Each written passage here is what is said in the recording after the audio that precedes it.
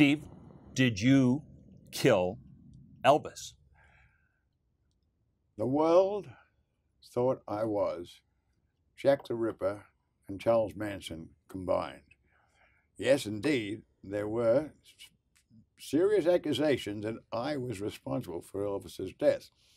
When we wrote the book, along with the three bodyguards, the Presley group had a gentleman who was a former FBI agent, and he managed to get a copy of the proofs. Right. And Elvis, the night he died, was reading it. As a matter of fact, I believe he was reading it on the John. And that's what they said. And the next thing is, they found him on the floor the next day. So I have the dubious distinction, if indeed it's a distinction, it's not really, but of being told that I killed Elvis. It's a heavy load. Because in the summer of 1977, you wrote a book called Elvis, What Happened? That's and indeed. 2 weeks later, Elvis died. That's right. Well, it was the 2 weeks before, when he did die.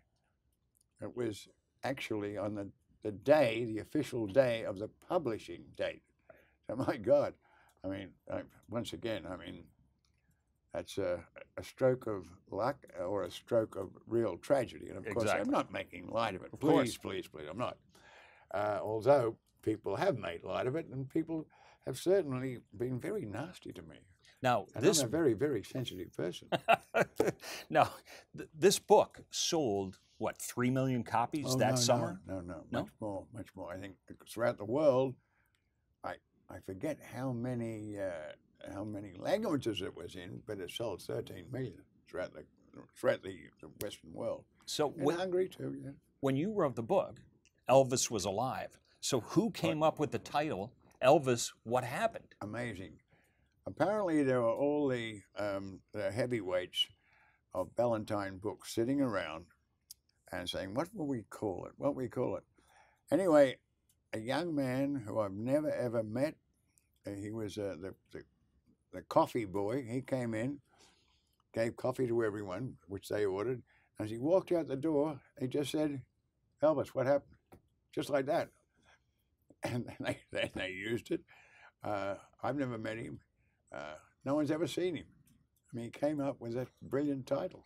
Amazing. Now, one of the great stories I heard from Rupert Murdoch himself, since I was at that party when you retired from the New York Post, and he said that to thank you, he wrote you a check, I believe, for $35,000. This is back in 1977. That's and right. he wrote you this check, gave it to you. You went out that evening and you had a nice time, a rambunctious time probably, and lo and behold, the check was lost. Well, we retrieved it, but I must confess that I had a lot of trouble keeping upright. You know, I kept on falling over. I don't know what was wrong at that time, why I kept on falling over, but I did, and the check was momentarily lost, and we retrieved it, and that's when I had another book ready to go. So I had about $65,000, and that's when I got my house. Thank God for Rupert Murdoch. Now, you worked for Rupert Murdoch for over 40 years. Yes, 43 years, yeah. And you worship this man. I loved every moment of it. I still worship him. He's a fantastic individual, an incredible mind, and yet very much of the common man. Now, you know he speaks very highly of you, and I know that because at that party, correct me if I'm wrong, Rupert Murdoch said to the group, he said, Steve Dunleavy is the most beloved employee in the history of News Corp. God bless his soul. Your dedication to your work, your inspiration to others, your loyalty to the company or the paper that you're working at, absolutely defies description, was exceptional. I've never seen the like of it in all my life. I appreciate the praise. I really do. Very touched by Rupert Murdoch. Now, you started out in Australia 14, 15 years old? I was 14 years old as a copy boy, yeah, and my father, actually, he got me the job, to be quite honest. I should have got it myself, but anyway, my father was quite a famous news photographer. And it happened that I got a job. I became a reporter for the Sydney Daily Mirror. He was working for the Sydney Sun. And many times when I was a reporter, I'd be working against my father. Right. So that led to some interesting little contretemps. Including the legendary tale, and you can clarify, about the time you were competing against your father on a story outside, far from Sydney, and you decided to go after his tires on his car.